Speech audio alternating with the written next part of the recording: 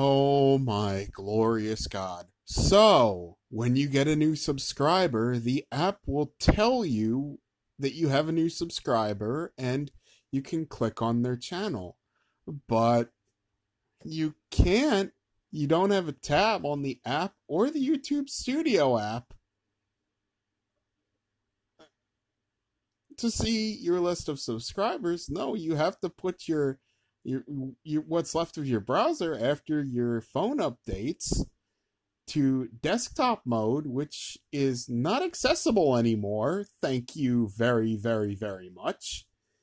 And then you have to click on a couple of different icons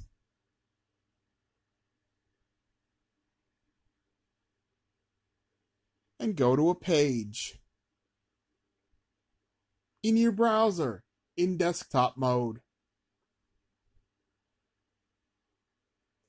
on YouTube, which is completely inaccessible.